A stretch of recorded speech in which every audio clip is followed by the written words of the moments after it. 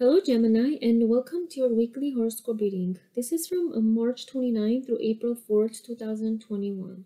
Gemini, the wisest decisions are usually reached when you combine your intuition, the knowledge you have, and the insight you gain from others to form a choice that is well balanced and well thought out. You may have an important conclusion to reach this week, Gemini, and you may be concerned that you won't know uh, reach um, how to reach it, but you will. Be patient with yourself.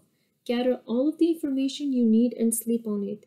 You will then know what to do. Meditation will be excellent for you this week.